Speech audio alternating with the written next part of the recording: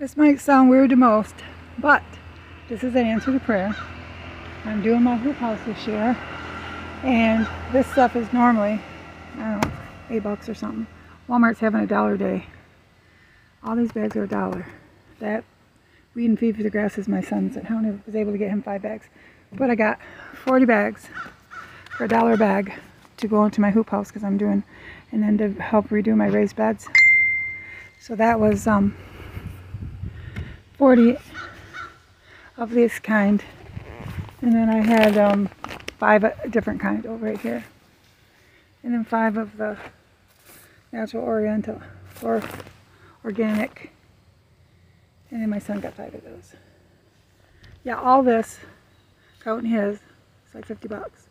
And then they had the little pools for $1 for the kids, and then the little light things were like 5 cents a piece, so little lights.